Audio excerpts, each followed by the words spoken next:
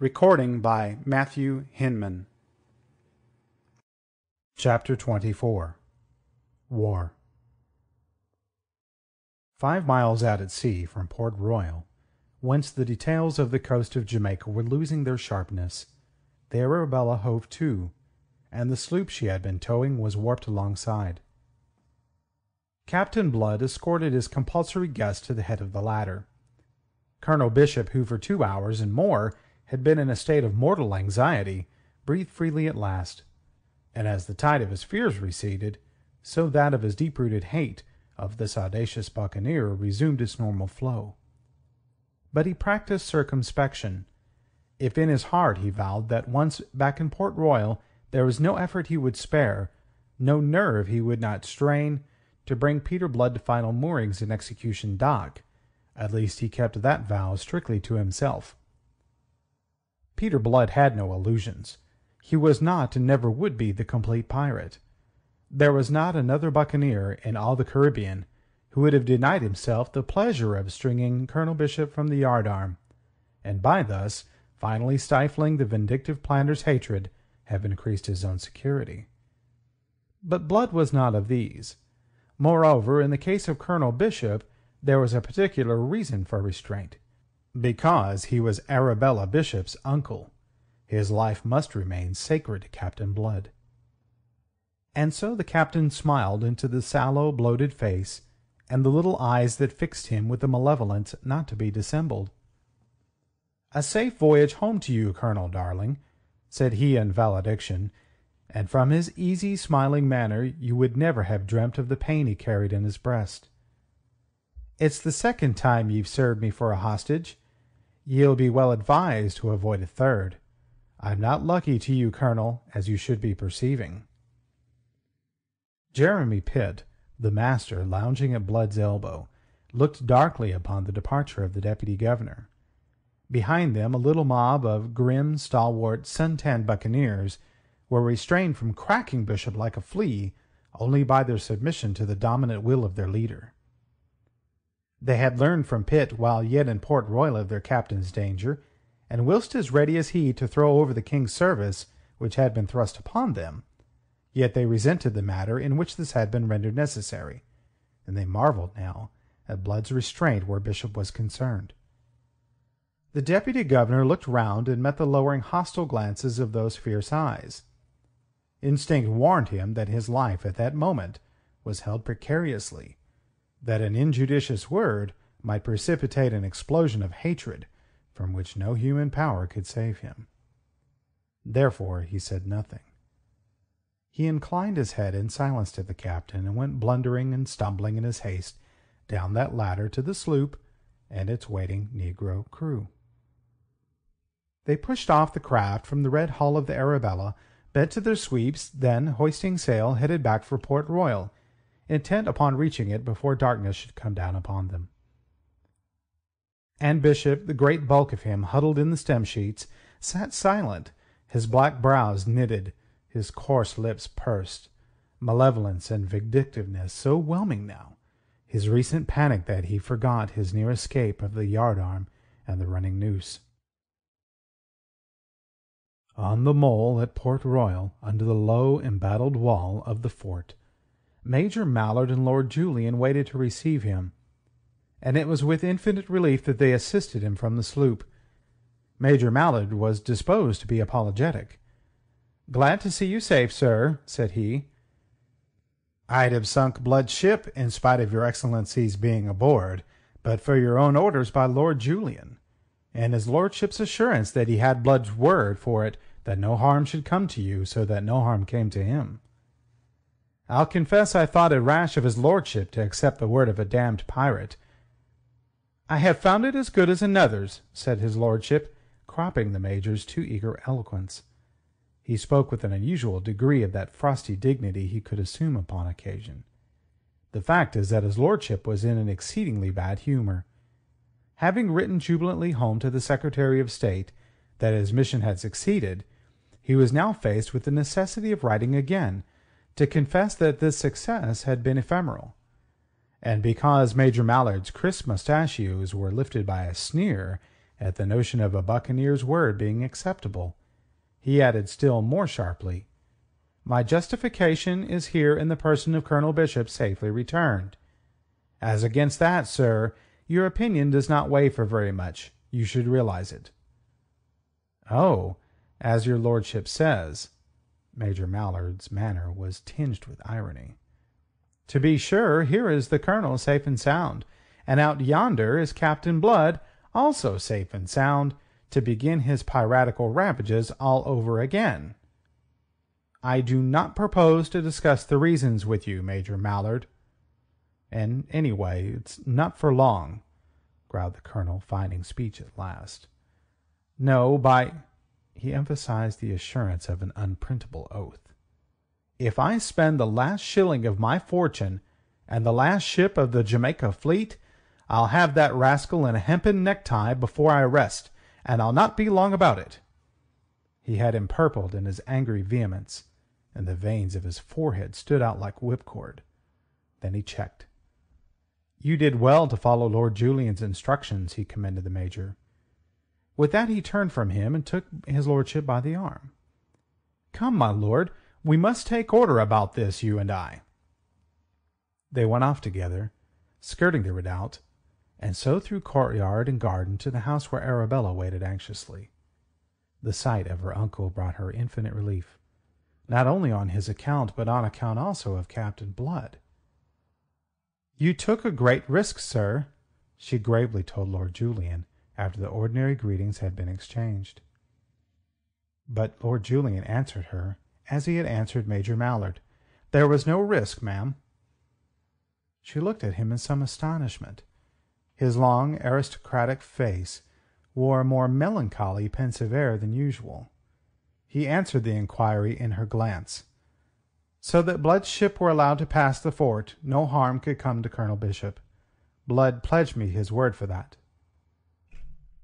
A faint smile broke the set of her lips, which hitherto had been wistful, and a little colour tinged her cheeks. She would have pursued the subject, but the deputy governor's mood did not permit it. He sneered and snorted at the notion of Blood's word being good for anything, forgetting that he owed it to his own preservation at that moment. At supper, and for long thereafter, he talked of nothing but Blood, of how he would lay him by the heels, and what hideous things he would perform upon his body. As he drank heavily the while, his speech became increasingly gross, and his threats increasingly horrible, until in the end Arabella withdrew, white-faced and almost on the verge of tears. It was not often that Bishop revealed himself to his niece. Oddly enough, this coarse, overbearing planter went in a certain awe of that slim girl. It was as if she had inherited from her father the respect in which he had always been held by his brother. Lord Julian, who began to find Bishop disgusting beyond endurance, excused himself soon after and went in quest of the lady. He had yet to deliver the message from Captain Blood, and this, he thought, would be his opportunity. But Miss Bishop had retired for the night, and Lord Julian must curb his impatience. It amounted by now to nothing less, until the morrow. Very early next morning, before the heat of day came to render the open intolerable to his lordship, he espied her from his window moving amid the azaleas in the garden. It was a fitting setting for one who was still as much a delightful novelty to him in womanhood as was the azalea among flowers. He hurried forth to join her, and when, aroused from her pensiveness, she had given him a good morrow, smiling and frank, he explained himself by the announcement that he bore her a message from Captain Blood. He observed her little start and the slight quiver of her lips, and observed thereafter not only her pallor and the shadowy rings about her eyes, but also that unusually wistful air which last night had escaped his notice. They moved out of the open to one of the terraces, where a pergola of orange trees provided a shaded sauntering space that was at once cool and fragrant. As they went, he considered her admiringly, and marvelled at himself that it should have taken him so long to fully realize her slim, unusual grace, and to find her, as he now did, so entirely desirable, a woman whose charm must irradiate all the life of a man, and touch its commonplaces into magic. He noted the sheen of her red-brown hair, and how gracefully one of its heavy ringlets coiled upon her slender, milk-white neck. She wore a gown of shimmering grey silk, and a scarlet rose, fresh gathered, was pinned at her breast like a splash of blood. Always thereafter, when he thought of her, it was as he saw her at that moment, as never, I think, until that moment had he seen her. In silence they paced on a little way into the green shade. Then she paused and faced him. "You said something of a message, sir," she reminded him, thus betraying some of her impatience. He fingered the ringlets of his periwig, a little embarrassed how to deliver himself, considering how he should begin. "He desired me," he said at last, "to give you a message that should prove to you that there is still something left in him of the unfortunate gentleman that for which once you knew him." "That is not now necessary," she said very gravely. He misunderstood her, of course, knowing nothing of the enlightenment that yesterday had come to her. "I think, nay, I know that you do him an injustice," said he. Her hazel eyes continued to regard him. "If you will deliver the message, it may enable me to judge." To him this was confusing. He did not immediately answer. He found that he had not sufficiently considered the terms he should employ, and the matter, after all, was of an exceeding delicacy, demanding delicate handling.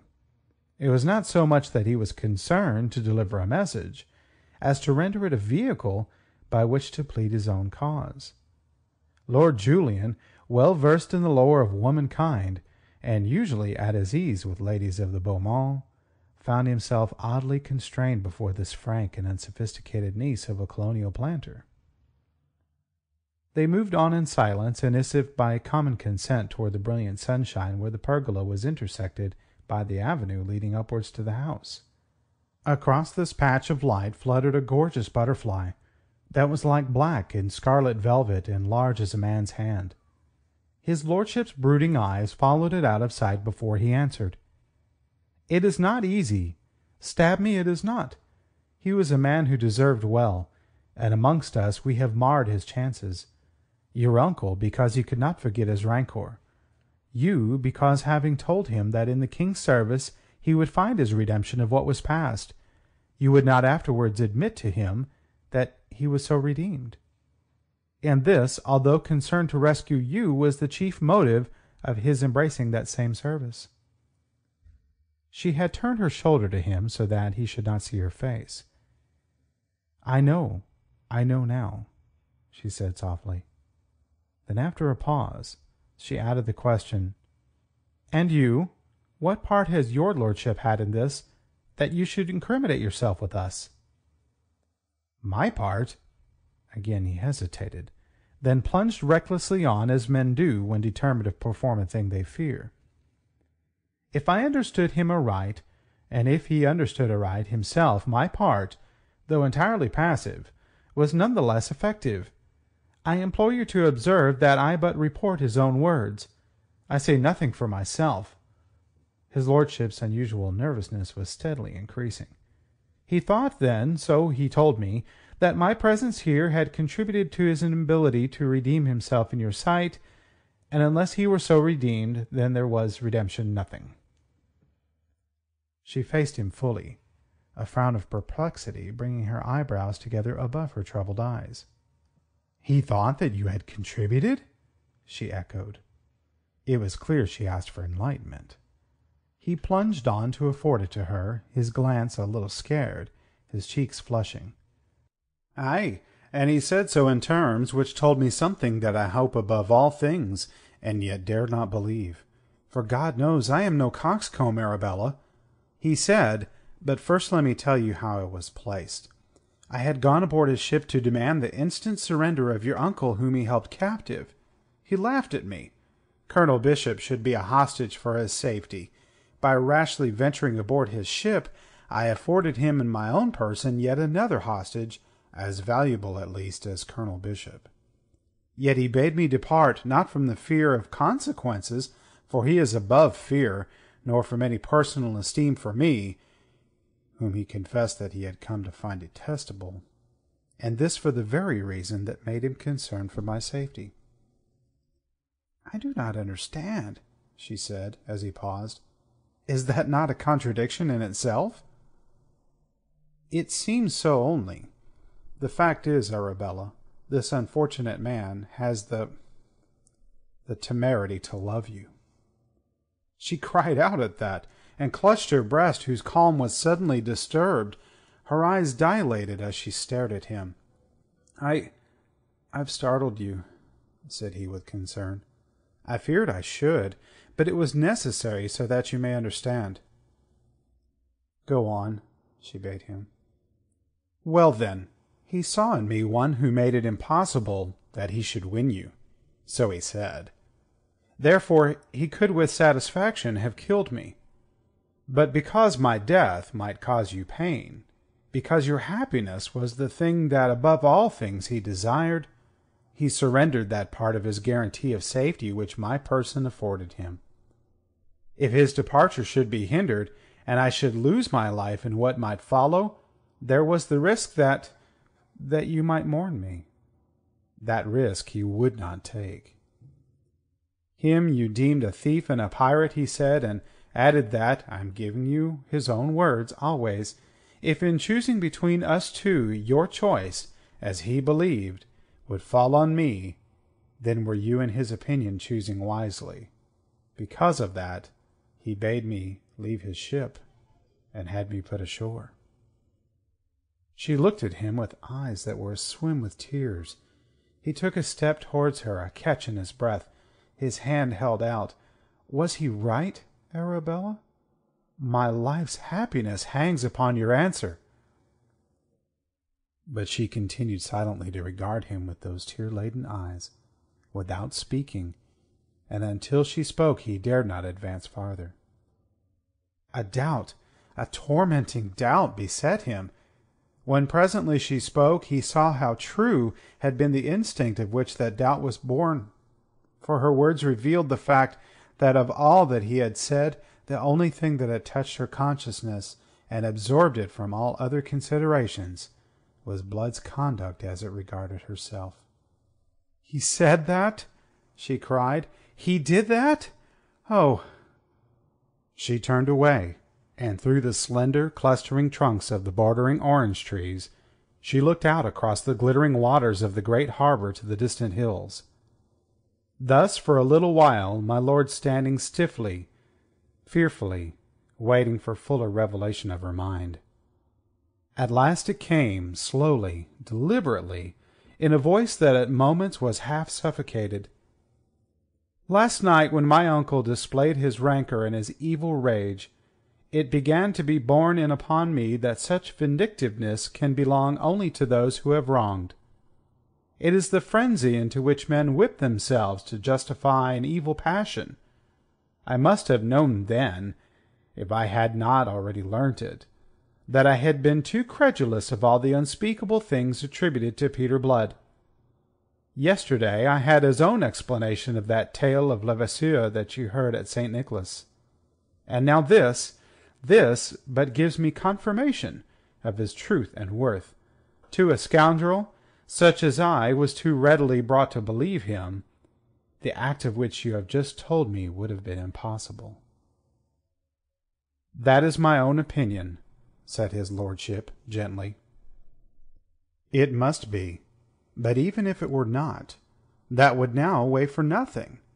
What weighs, oh, so heavily and bitterly, is the thought that but for the words in which yesterday I repelled him, he might have been saved.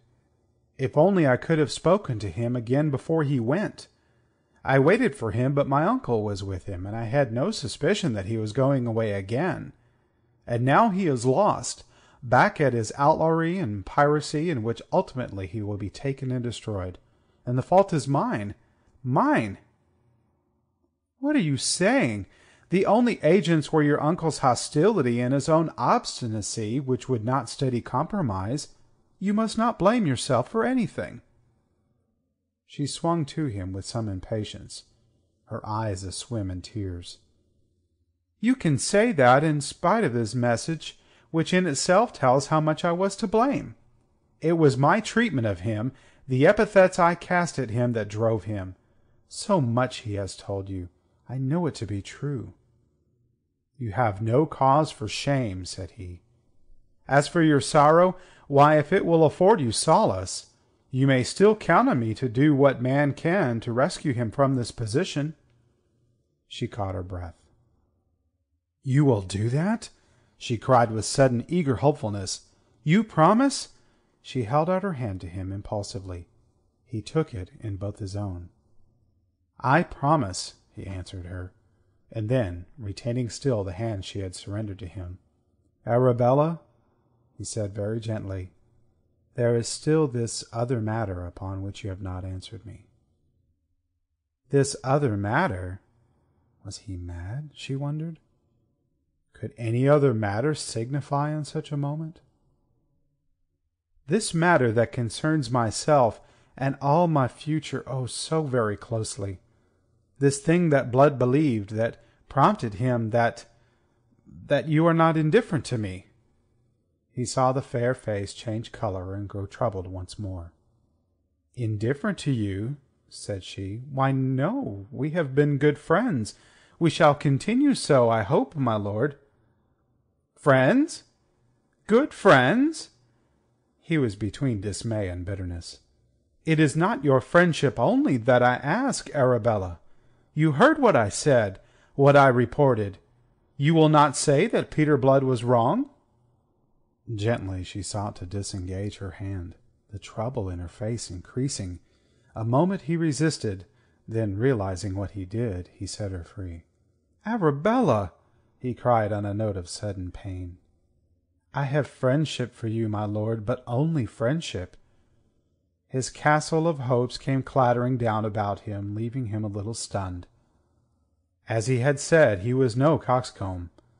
Yet there was something that he did not understand. She confessed to friendship, and it was in his power to offer her a great position, one to which she, a colonial planter's niece, however wealthy, could never have aspired even in her dreams.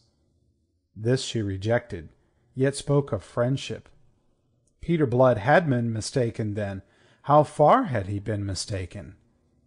Had he been as mistaken in her feelings toward himself as he obviously was in her feelings toward his lordship? In that case, his reflections broke short. To speculate was to wound himself in vain. He must know. Therefore he asked her with grim frankness, Is it Peter Blood? Peter Blood? She echoed. At first she did not understand the purport of his question. When understanding came, a flush suffused her face. I do not know, she said, faltering a little. This was hardly a truthful answer, for as if an obscuring veil had been suddenly rent that morning, she was permitted at last to see Peter Blood in his true relations to other men, and that sight, vouchsafed her 24 hours too late, filled her with pity and regret and yearning. Lord Julian knew enough of women to be left in no further doubt. He bowed his head so that she might not see the anger in his eyes, for as a man of honor he took shame in that anger which as a human being he could not repress. And because nature in him was stronger, as it is in most of us, than training, Lord Julian from that moment began, almost in spite of himself, to practice something that was akin to villainy. I regret to chronicle it of one for whom, if I have done him any sort of justice, you should have been conceiving some esteem. But the truth is that the lingering remains of the regard in which he had held Peter Blood were choked by the desire to supplant and destroy a rival. He had passed his word to Arabella that he would use his powerful influence on Blood's behalf. I deplore to set it down that not only did he forget his pledge, but secretly set himself to aid and abet Arabella's uncle in the plans he laid for the trapping and undoing of the buccaneer. He might reasonably have urged, had he been taxed with it, that he conducted himself precisely as his duty demanded. But to that he might have been answered that duty with him was but the slave of jealousy in this. When the Jamaica fleet put to sea some few days later, Lord Julian sailed with Colonel Bishop in Vice Admiral Crawford's flagship. Not only was there need for either of them to go, but the deputy governor's duties actually demanded that he should remain ashore, whilst Lord Julian, as we know, was a useless man aboard a ship. Yet both set out to hunt Captain Blood, each making of his duty a pretext for the satisfaction of personal aims, and that common purpose became a link between them, binding them in a sort of friendship that must otherwise have been impossible between men so dissimilar in breeding and in aspirations. The hunt was up. They cruised a while off Hispaniola, watching the windward passage and suffering the discomforts of the rainy season which had now set in. But they cruised in vain, and after a month of it returned empty-handed to Port Royal, there to find awaiting them the most disquieting news from the Old World. The megalomania of Louis XIV had set Europe in a blaze of war. The French legionaries were ravaging the Rhine provinces, and Spain had joined the nations leagued to defend themselves from the wild ambitions of the King of France. And there was worse than this. There were rumours of civil war in England, where the people had grown weary of the bigoted tyranny of King James. It was reported that William of Orange had been invited to come over. Weeks passed, and every ship from home brought additional news.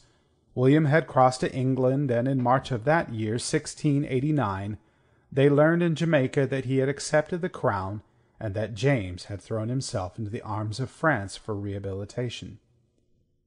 To a kinsman of Sunderland's this was disquieting news indeed. It was followed by letters from King William's Secretary of State informing Colonel Bishop that there was war with France, and that in view of its effect upon the colonies, a Governor-General was coming out to the West Indies in the person of Lord Willoughby, and that with him came a squadron under the command of Admiral van der Kuylen to reinforce the Jamaica fleet against eventualities.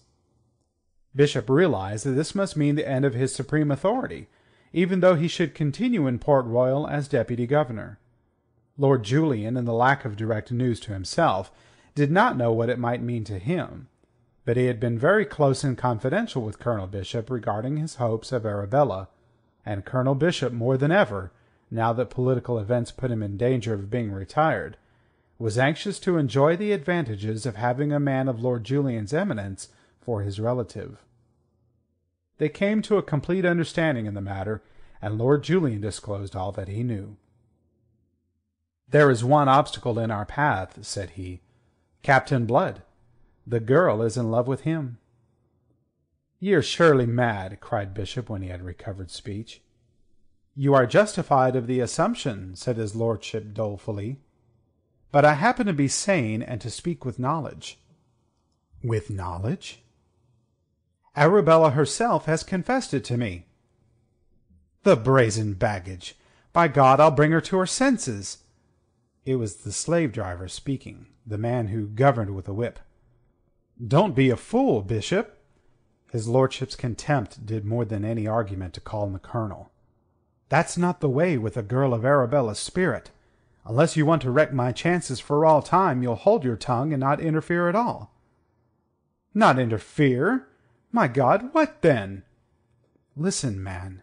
She has a constant mind. I don't think you know your niece. As long as Blood lives, she will wait for him. Then, with Blood dead, perhaps she will come to her silly senses." "Now you begin to show intelligence," Lord Julian commended him. "That is the first essential step." "And here is our chance to take it." Bishop warmed to a sort of enthusiasm. "This war with France removes all restrictions in the matter of Tortuga. We are free to invest it in the service of the crown. A victory there, and we establish ourselves in the favour of this new government." "Ah," said Lord Julian, and pulled thoughtfully at his lip. "I see that you understand," Bishop laughed coarsely. "Two birds with one stone, eh? We'll hunt this rascal in his lair right under the beard of the King of France, and we'll take him this time if we reduce Tortuga to a heap of ashes." On that expedition they sailed 2 days later, which would be some 3 months after Blood's departure, taking every ship of the fleet and several lesser vessels as auxiliaries. To Arabella and the world in general, it was given out that they were going to raid French Hispaniola, which was really the only expedition that could have afforded Colonel Bishop any sort of justification for leaving Jamaica at all at such a time. His sense of duty, indeed, should have kept him fast in Port Royal, but his sense of duty was smothered in hatred, that most fruitless and corruptive of all the emotions. In the great cabin of Vice Admiral Crawford's flagship, the Imperator, the deputy governor, got drunk that night to celebrate his conviction that the sands of Captain Blood's career were running out. End of chapter 24.